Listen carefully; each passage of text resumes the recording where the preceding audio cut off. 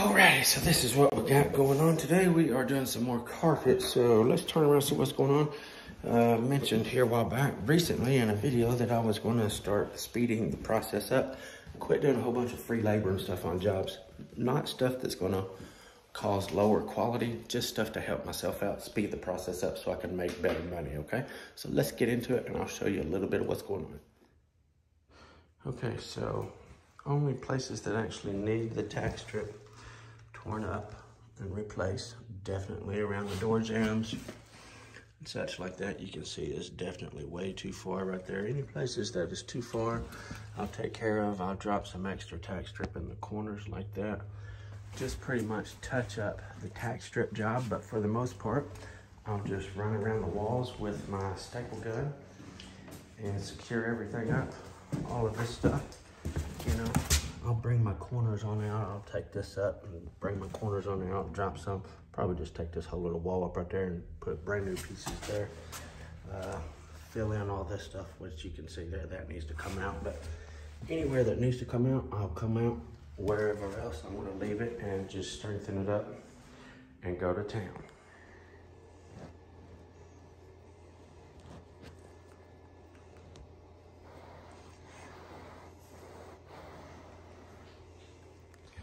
Alrighty, got the doorway seam done, fixing to. I went ahead and tucked it as I made my seam since I used the quill glide system. Got this seam right here done. Got that seam right there done. Now we're fixing to make our stretches, get this bad boy stretched in.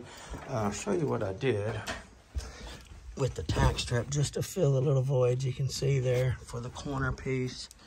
All the doorways got completely new strip and such. You can see how I just put a little piece in there simply just for the shaping of the carpet. Obviously that's not got any big enough for any tacks or anything like that, but just to keep the shape of the carpet as it goes into the corner so it's not falling down in there. All this stuff over here, I completely replaced anything that was entirely way too far. Again, everything around the doorways, this whole hallway, completely taped. Go ahead and get the steps up. The bull nose for the waterfall step is taped on the ridge. It's always a must to keep the pad from breaking down and wearing out. And because this is moisture barrier and they did buy it because of a moisture barrier, I got every little place where we cut the pad a little bit, we got it all sealed back up with tape. So not going to be an issue with that. Anyway, let's get this carpet started. Let's get this carpet started right.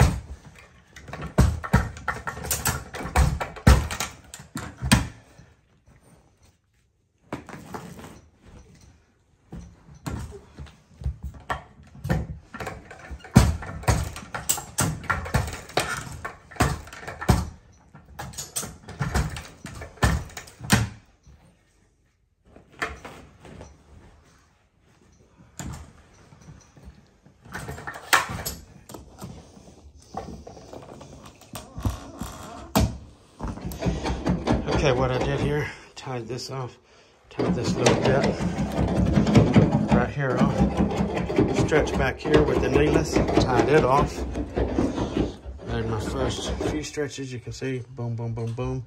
Obviously, my tailpiece is here, stretched at an angle that way, and then switched over that way, stopped right there, tied, stretched and tied all this wall up.